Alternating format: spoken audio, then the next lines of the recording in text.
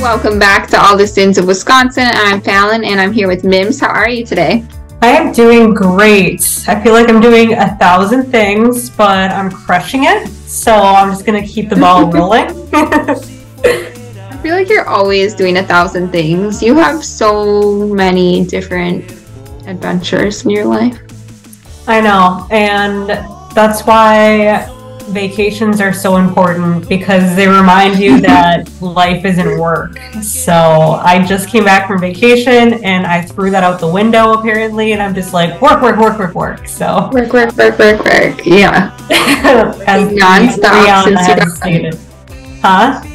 You've been working almost nonstop since you got back. Seriously, but I have been working out a lot, and that's been a really great release for me. So I think I'm doing okay. I think I can tone it back a little bit, but I think I'm doing okay. How are you doing? Good. Oh, we had fun for our little adventure on Saturday. Yeah, let's talk about that. We, as close as we are, we don't see each other a lot because we both have a lot going on.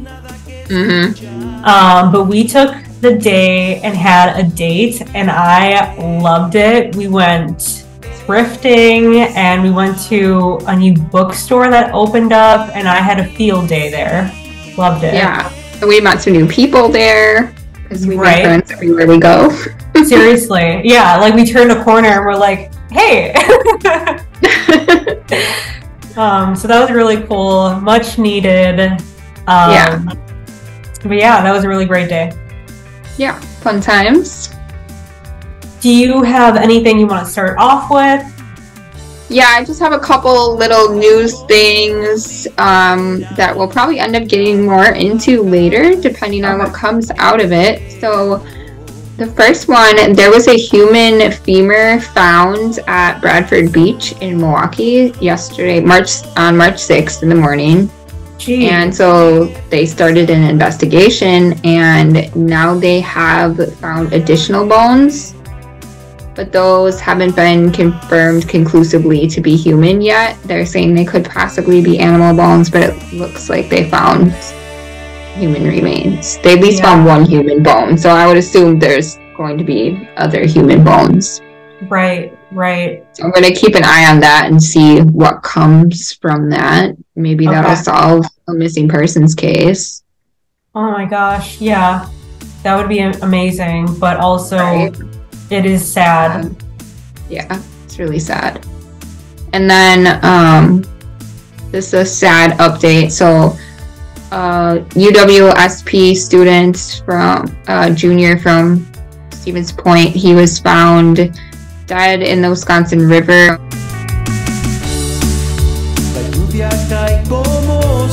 He went out with his friends on Friday night and had gotten lost from the group at some point in time. He was reported missing Saturday afternoon. They started the search right away, got drones out and everything, and they did end up locating him in the Wisconsin River.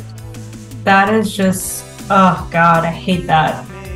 Yeah, it seems like there's been like an increase in people being found in the river again. I don't know if you're familiar with the smiley face killer. Yeah. This is like the fourth one that I've heard about in the last like 6 weeks. So I don't know if that's related, but yeah, I don't. And they never figured that out, did they? The smiley face killers or killers? No. It's still just like a theory that people in the true crime community, and specifically, I can't remember the guy's name who came up with it specifically, but I'm really into that. Yeah. So, yeah. I'm gonna look more into the ones that have happened, because there was one in La Crosse just a week or two ago too. Yeah, why is it in La Crosse? Because I remember hearing about the smiley face theory, and a lot of it seemed to be taking place in La Crosse and in that area, just around it's always by colleges and rivers. Right. Yeah, it's all through the Midwest. There has been a lot in La Crosse, though. Yeah. And then Chicago, Ohio. Yeah, I was thinking Ohio, for sure. Yeah, there's definitely some stuff going on in Ohio too, so it's very interesting. And it's always men, young college men. Yeah, super weird. Yeah. Okay. I mean, it's possible that they all just fall in the river, but it seems like with the large number of them and the circumstances surrounding disappearances, that seems like there's something else going on. Yeah, it just seems like way too many to be a one-off thing. Yeah. And especially like it's mostly men and at universities. So I think they are interconnected, but it's hard when nothing is concrete. It's just all up in the air. Right. What do you have for us today?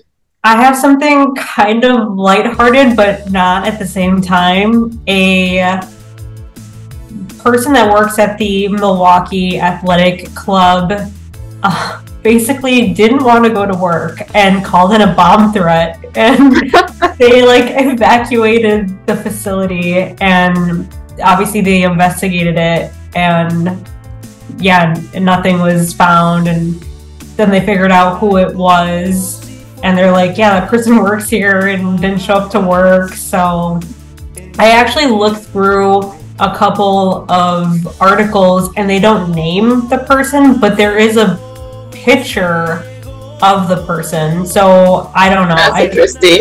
Yeah, I was like, so we're not saying the name, but you plaster his picture out there. Like, how does that make sense?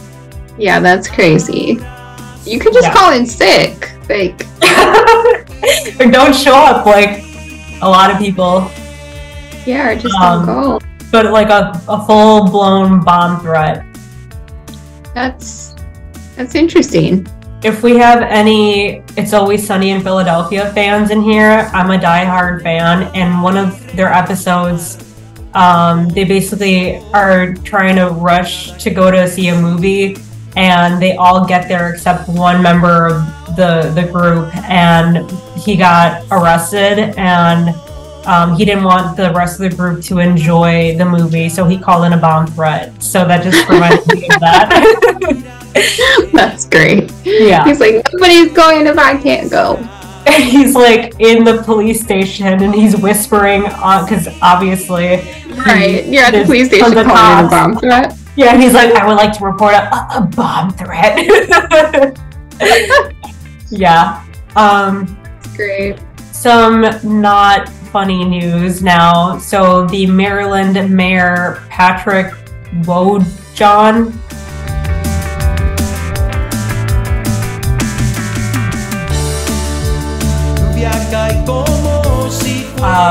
was recently arrested on 56 counts of child porn after the Prince George's County Police Department received a tip from the National Center of Missing and Exploited Children. He is currently being jailed without bond, and I'm sure we're going to update everybody with how that all goes and what they discover, even though this is the worst thing that you can possibly be affiliated with as far as charges. Anything kid related, I could just put my foot through their throat to the back and smash them with great fierceness. I don't know where I was going with that, but I'm just angry. It's just so many men in power abusing their position. Yeah, and like we've talked about before, like leave these kids alone. There's so many kids that have, or there's so many adults that have really horrific childhood experiences, and I'm like, it's too much. It's way too much. And you know what? It's those adults that abuse these kids, unfortunately, they've learned it from somewhere, and a lot of the times they themselves have been the victims when they were a child, and it's just like a really awful cycle that people keep pushing on, and I hate it so much.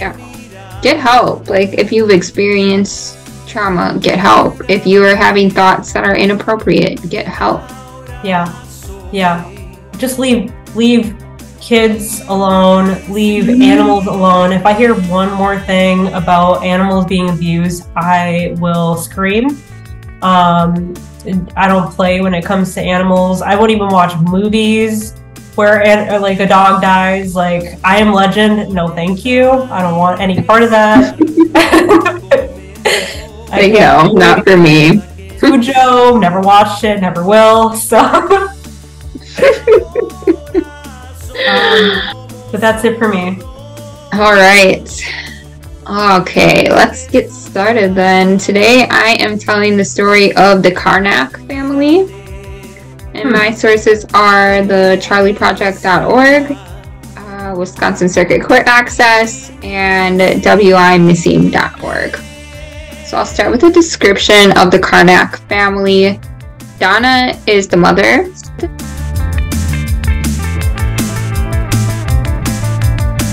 She was married to Alan, and they had 2 adult sons, one named Thomas and one named Andrew.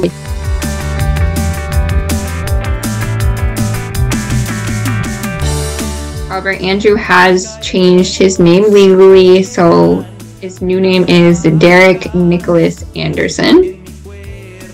And the family resided in Helenville, Wisconsin in 1998, when this story takes place.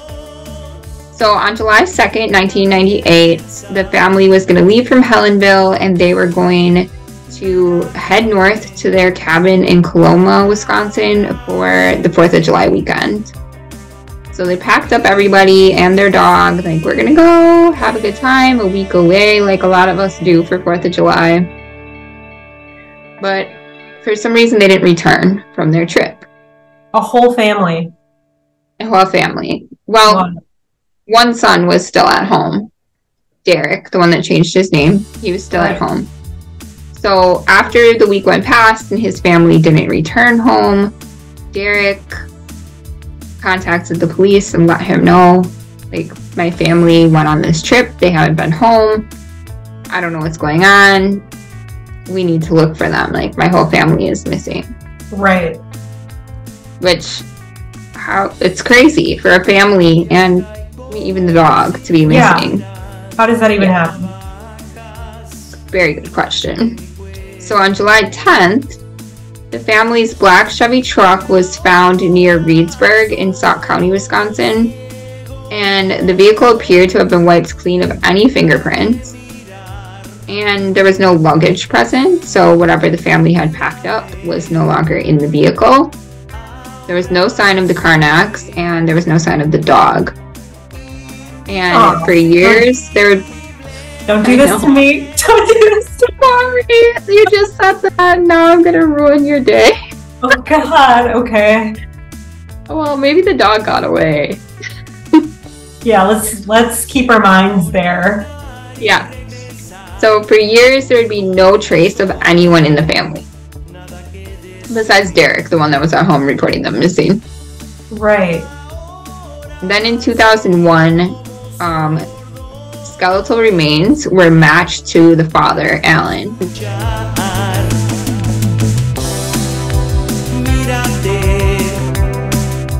These remains had actually been found in 1999 in the Roy Taylor Forest in North Carolina. Wow. So they had found somebody was hiking. It was on a hiking trail. They found remains off the trail, and they went into the database until they were matched with his DNA eventually in 2001. And near his body when he was found were the remains of a dog. But they don't say it's their dog. Could just be Samara said it could be a coyote. I think it's their dog, and it's just so crazy that I was just going on a rant about dogs. That's so wild. Right. And they also found a woman's t-shirt, a pair of men's briefs, and Donna's wedding ring. Oh no. But despite extensive searches, there was no sign of Donna or Thomas.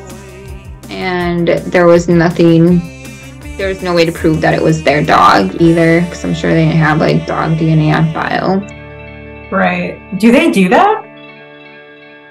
You can get a DNA test for your dog to see like what kind of dog it is, then you would have their DNA.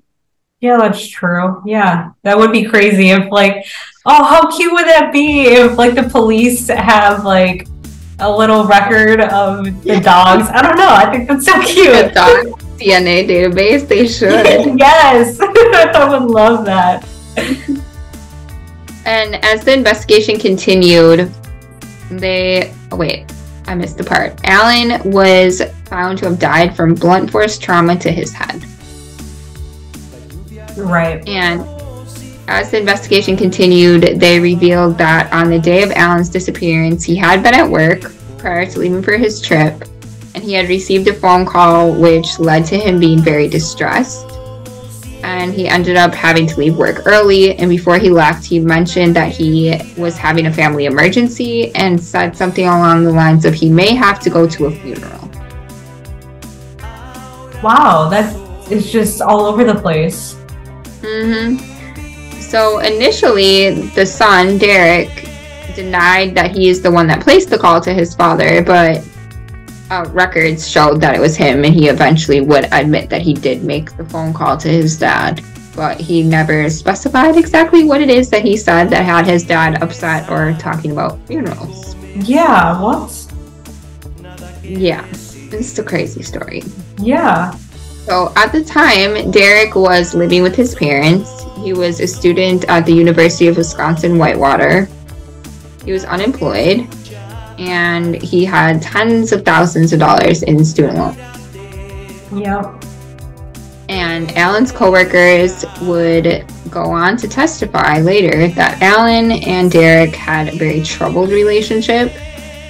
So dad and son? Okay. And that at one point in time, the dad, Alan, had claimed that his son had attacked him with a club. That is bad. He said he had said he was scared of his son. He had came home and he had attacked him, and he believed that he was trying to kill him. Why he's still at home and nothing was done about it at that point, I don't really understand. Then it gets more interesting because we find out that Derek had regularly frequented the Roy Taylor Forest in North Carolina because he had been a student at the Western Carolina University from 1991 to 1996, where he had taken some kind of course where they went hiking through these woods, and he decided that he liked it there. Yeah.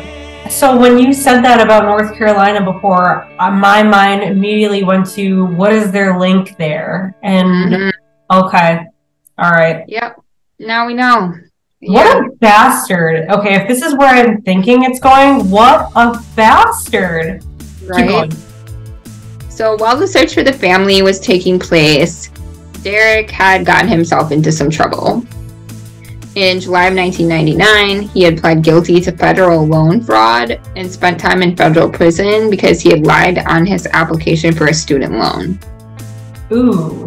I don't know what kind of lie you have to tell to go to prison for that. I was like, that's crazy. But that is super I've never heard of that. No, me either. I was like, I wonder what this lie was. Yeah. Don't be lying to the government on taxes and stuff like that. They'll get you. Yeah. Definitely pay your taxes and don't lie about your student loans. Yeah. So in February 2001, he was released from prison, and then he was charged with first-degree intentional homicide in connection with his father's death.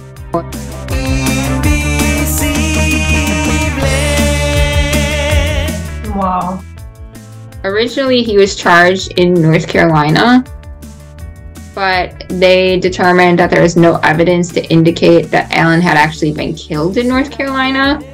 Oh. So they dropped the charges there, and then Wisconsin was like, well, then we're going to charge him here, because it either happened here or there. So I guess it happened here. Good, okay.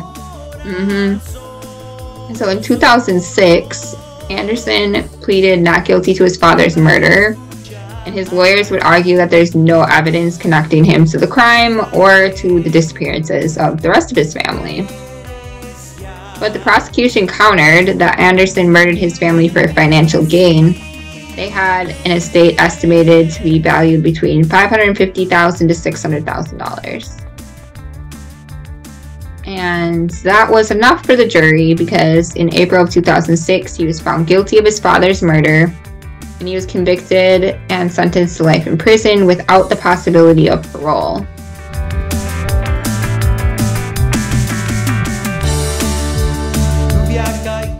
And he's never said where his mom and his brother were. Right. They are still just considered missing persons because there's been no bodies found, and he will not admit to any involvement in this case. Authorities believe that they were murdered by Derek and that their bodies could be anywhere between Wisconsin and North Carolina. Because they said the mileage on the truck, he drove the family's truck to North Carolina, disposed of his dad, drove the truck back, and disposed of the truck.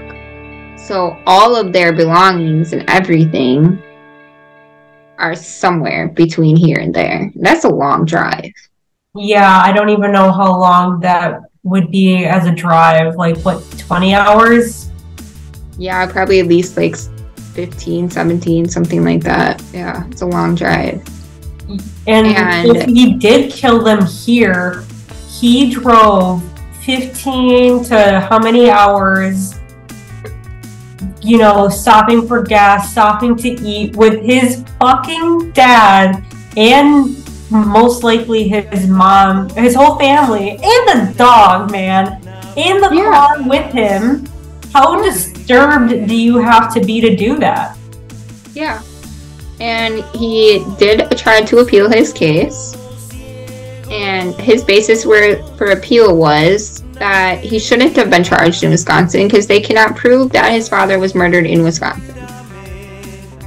That is so bold. It's like, well, you can't prove it was done here, so you guys don't have any legal rights. But you're not saying you didn't do it. That's not what I'm hearing.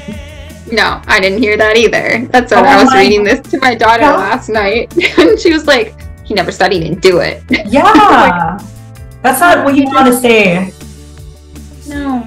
Yeah. Well, he lost his appeal. He'll be in prison forever. Hopefully sometime, if he actually did this, which the jury thinks he did, he will admit what he did with his mom and his brother. You kill your entire family? That's and insane. The dog? Like, the dog. Like, what did the dog have to do with anything? The dog wouldn't have known anything.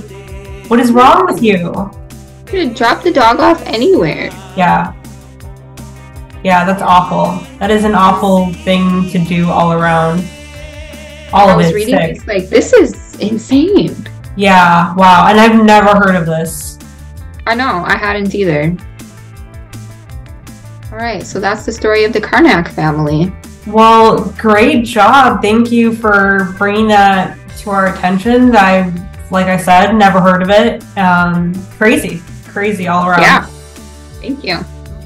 So, what do you have for us today? This case that I'm covering is dedicated to all my friends and family that listen in an effort to support our passion project that doesn't like hearing about all this nitty-gritty, horrific true crime cases. They bear with me every single episode, so I'm going to give you a break. And I'm going to talk about a much lighter story today. So this is for you guys. Thank you for supporting us, even though I know this isn't for everybody. Right.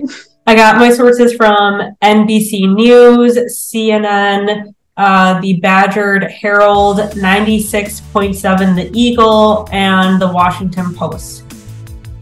So, on March 27, 2015, a 20-year-old sophomore at the University of Madison-Wisconsin, Audrey Seiler,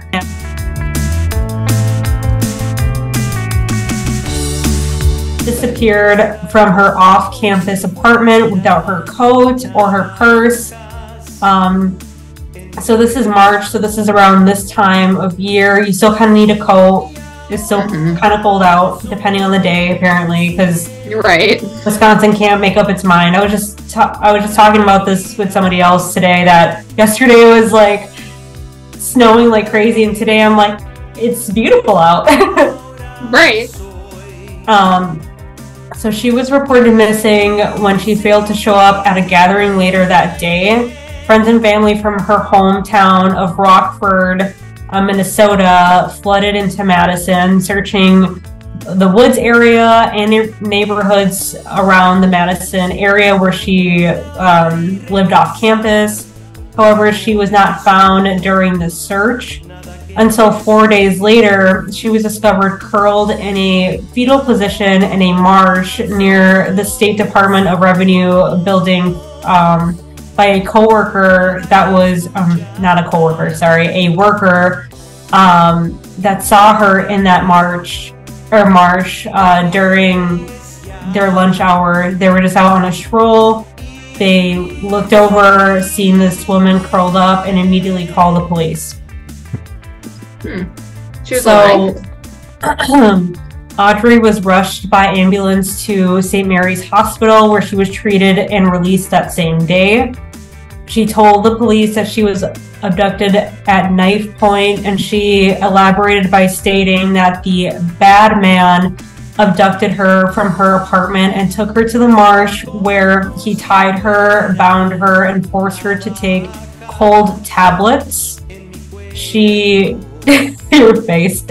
Cold tablets. That's a new one. That's very new. Yeah. Like NyQuil? It just said cold tablets, so I don't know. I'm thinking like Tylenol for some reason, but yeah.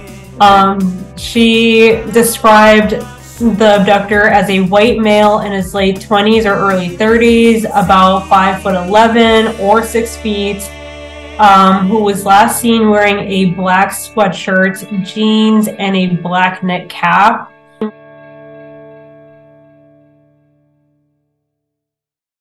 Investigators started to look into the case to figure out who this abductor was, what was the motive for this, and how to catch him before he would strike again. Because, I mean, that's super weird. Why would he randomly take her to a marsh, tie her up, give her cold medicine, and then leave her almost unharmed? You know, that doesn't make any sense. So they want to figure it out. It's very strange. In addition, police interviewed a man who said he had seen the woman in the marsh on... Oh, wait. I skipped a part. I am sorry.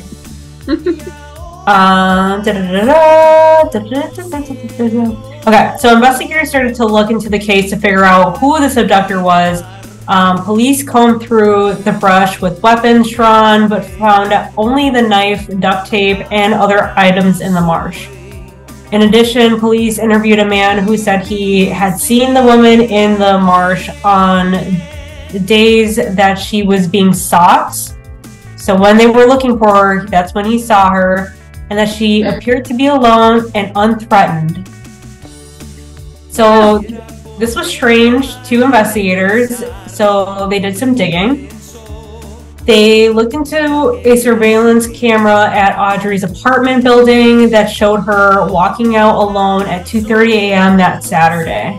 But then after reviewing different surveillance footage, they noticed something strange. So Assistant Police Chief Noble Ray stated that the footage showed Audrey buying a knife, duct tape, rope, gum, and cold medicine before she vanished. Did she want to make sure she didn't get a cold while she was running around? I don't get it. I don't get it at all. But I mean, we're gonna go through this. Okay. So this obviously raised red flags for investigators. They're like, well, that's everything that she was found with. She described as the cold medicine herself. So this is just really strange. So now they're looking more closely at Audrey. And Chief Ray said that a search of her computer turned up maps of wooded areas in the Madison and extended weather forecasts, suggesting she planned the whole thing just based off of like what the weather would be like on certain days and like what areas would be best for a pretend kidnapping. They went back to question Audrey more on what had happened, and when doing so, a new version of the story came up. She said she was abducted not at her apartment, but elsewhere in Madison, but didn't say where. Adding to the mystery was a separate story Audrey reported to being attacked from behind by an unknown assailant in a separate incident in February, the month before she was abducted. Oh, so she just like, yeah, just all these things are coming to light all of a sudden. So investigators, the majority of them are not dim-witted. They are there to do a job, and if they actually take pride in their job, they will sniff out the truth. And that's exactly what happened in this case. Police figured out that this college sophomore, Audrey, lied about being held captive and made up the entire story. Police spokesman Larry Camholes stated, "We don't think an abduction occurred at all." Chief Ray stated he couldn't speculate on what motivated Audrey to concoct this story, except for her statement when she altered her story Friday that she originally left her apartment because she wanted to be alone. He then declined to comment on whether she could face charges for lying to the police, saying saying that the investigation is still open, so they didn't want to, say anything would happen. Right. The police announcement came as a shock to those who knew Audrey, many of whom described her as a good student who was captain of her high school basketball and volleyball teams. It just seemed so out of character of her to do, and what could possibly possess her to do such a thing. People don't just fake an abduction or, anything like that for no reason. Right. Audrey's very strange thing to do. Yeah, it is. And I've heard of people pretending that they've gotten hurt, hitting themselves and then saying I got punched by whatever. But I don't know, this is a whole elaborate scheme. Yeah, with a lot of planning, it sounds like. Right. So Audrey's boyfriend's brother, David Fisher, openly stated, quote, "Our whole family is not doing well at this point, but we love her. Whatever happens, we'll love her through whatever," end quote. So they remain supportive of her. And in Minnesota, Principal Roman Perskala of Rockford High School said he hoped people would not condemn Audrey as she works to regain control of her life. The principal also stated, "We, like everyone else, are struggling to understand and deal with the news. We do not know what's going on in Audrey's life, mind, or heart. We only know that Audrey still needs our concern," end quote. People were still in her corner, like I mentioned before, after she wasted the police's time and, taxpayers' money. Her father, Keith, stated that he felt badly about what police and everyone else went through, but was happy to have his daughter back. I mean, she didn't leave. But I guess in his mind, it felt real to them. Yeah, it felt real to them, for sure. Audrey's attorney, Randy Hopper, described her as a model student and a model citizen in her community with no criminal history or history of emotional problems. It was reported that Audrey was later admitted into a psychiatric facility, which frankly I believe was the best thing for her, just to better understand what was going through her mind, what her state of mind was. And she may not have had a history of mental illnesses or problems or emotional problems, but that doesn't mean that they don't come up over time in your life. So right. So what happens when you fake an abduction? What are the ramifications? Well, the police estimated costs for the intensive manhunt would exceed $70,000, and that rough estimate was determined by the mayor David's I'm not even going to try with the last name, the mayor's office. The The Milwaukee Assistant City Attorney Rudolph Conrad said there's no provision in state laws that allow a city to sue someone to recover the cost of police services, although a judge could order restitution of police costs as a part of a potential criminal sentence. So Audrey didn't escape punishment. She was sentenced to 3 years probation after pleading guilty to 2 misdemeanor counts of obstructing police. She was also ordered to reimburse the Madison Police Department $250 per month for the length of the probation.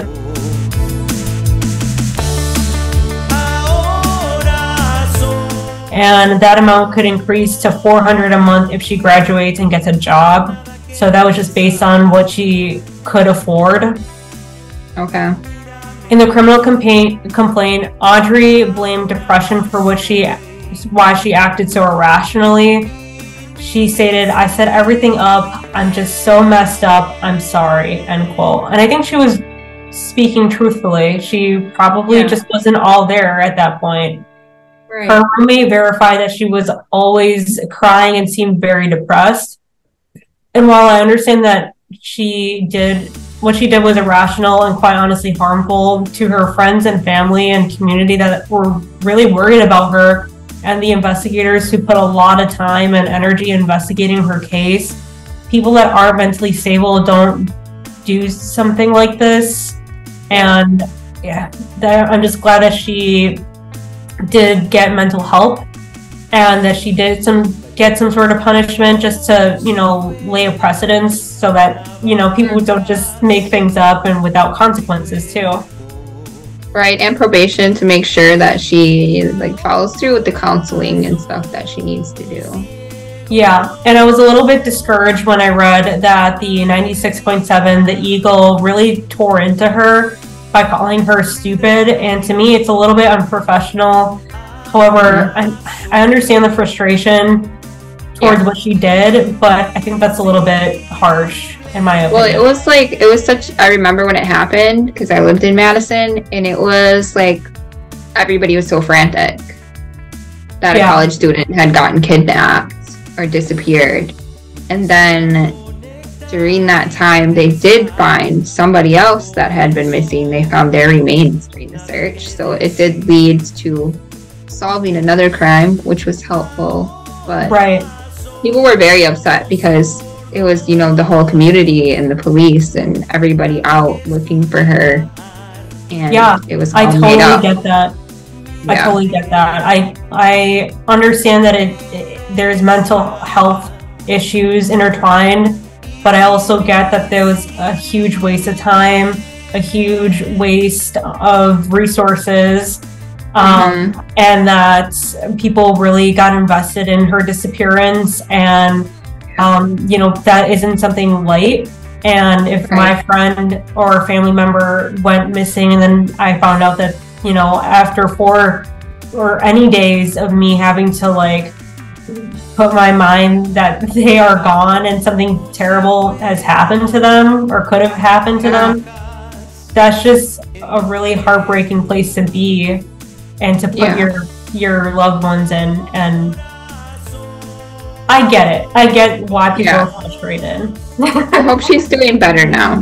Yeah, I hope so too. I hope she's in a better place. I haven't seen any updates on where she's at or whatever. She's probably more private now.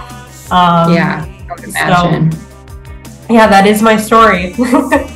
Great job. Thank you. No gory details or... Nope. And I'm usually all about those in my cases, so I'm giving everybody a break, including you. So good job. I'm not gonna be so kind next week though. So oh no, I'm scared. All right, we love you guys. All right, we love you. Bye.